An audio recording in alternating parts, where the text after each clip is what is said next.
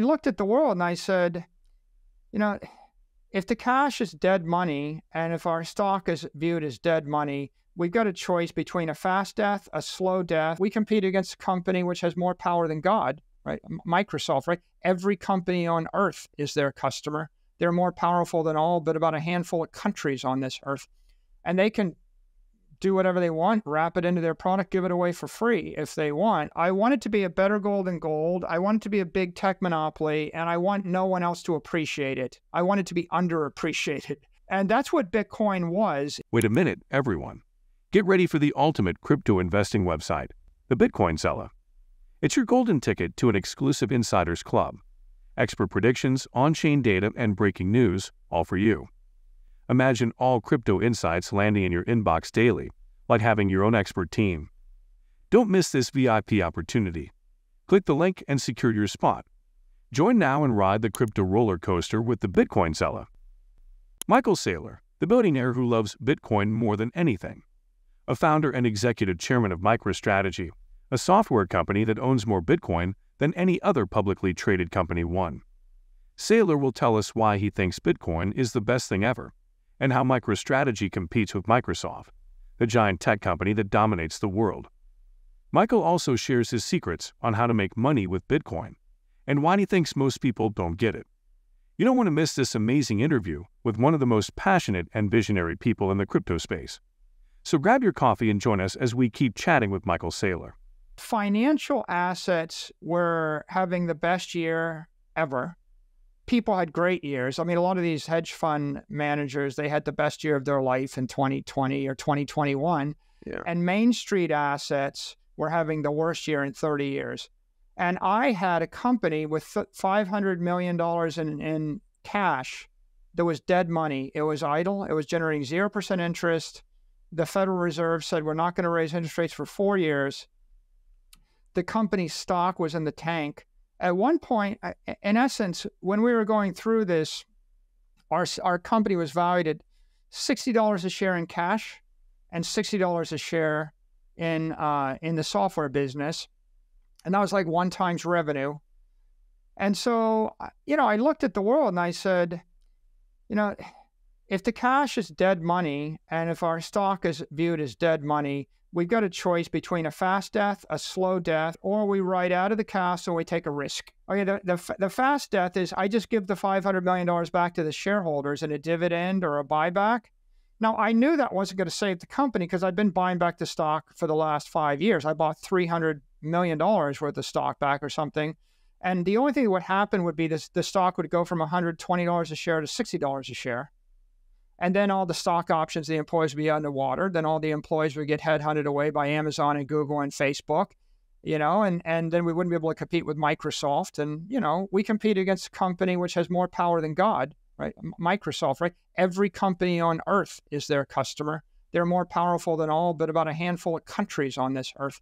And they can do whatever they want, wrap it into their product, give it away for free if they want. So the challenge of giving up the capital was first we'd lose our financial capital, and then we'd lose our human capital, and then we'd have no reason to exist, and the company was going to zero. So notwithstanding whether you care whether a company lives or not, I didn't see it in the interest of my shareholders to watch the stock go to $60 a share and then watch us slide. We'd have to sell the company.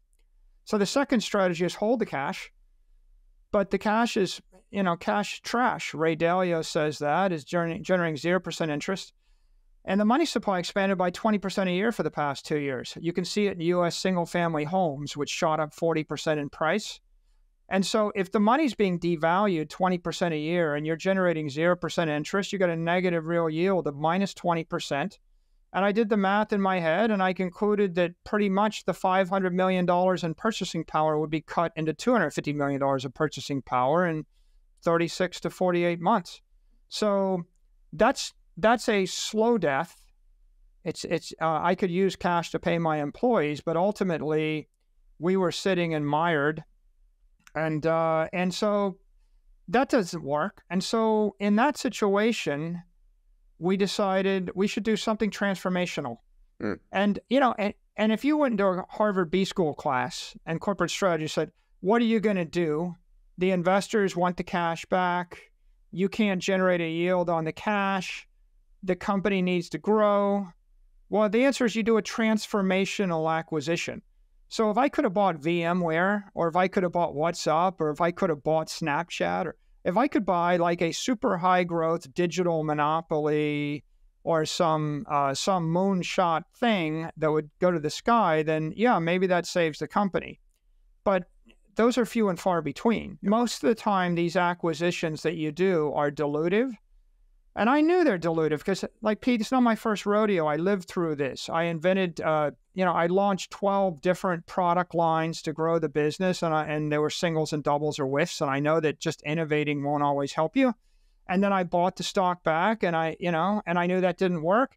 And then I spent hundreds of millions of dollars on sales and marketing to expand the business, and that didn't work.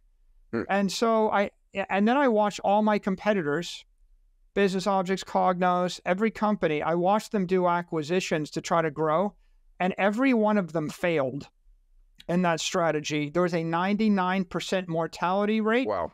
The reason we're the biggest independent business intelligence company left is because the other 100 all went private, got bought up, got amalgamated, and sucked into the bowels of IBM and Oracle, and then dismantled over the course of 20 years. So I kind of knew, I tried everything for a decade. I knew it wasn't going to work from first observations. So I thought, well, what if I could find a digital gold, which was better gold than gold, something that is better than gold, but also a big tech monopoly? Michael Saylor tells us why he decided to invest in Bitcoin and how it saved his company from dying. His company had a lot of cash, but it was not making any money. The Fed kept the interest rates low, which made the cash lose value over time. His company's stock also went down, and people thought it was boring. Saylor had three options: give the cash back to the shareholders, keep the cash, and watch it become worthless, or use the cash to buy something else. By giving the cash back to the shareholders would not help his company grow, and keeping the cash would make him lose half of it in a few years. And if he pays his employees with cash, would not motivate them. Michael Saylor decided that he needed to do something different. He thought about buying another company that was growing fast, like VMware, WhatsApp, or Snapchat. But those deals were hard to find and often failed. He tried other ways to grow his company, like making new products, buying back stock, and spending more on sales and marketing. But none of them worked. He saw his competitors fail with acquisitions too. He needed to find a digital gold that was better than gold and acted like a big tech monopoly. He found that in Bitcoin. Here are my three criteria. I want it to be a better gold than gold. I want it to be a big tech monopoly, and I want no one else to appreciate it. I want it to be underappreciated. And that's what Bitcoin was in the second quarter of 2020. No one thought it was an institutional asset. Even though Amazon stock had doubled in the second quarter, Bitcoin was trading about the same as it had been trading in 2018 or 2019. It got up to 10,000, it had smashed down to 4,000, it was back at 10,000.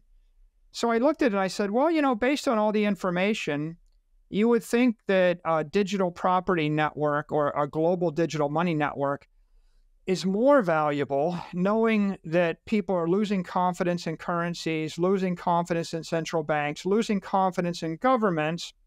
And this is a non-sovereign, open, decentralized system. So we're there. We have to take a risk.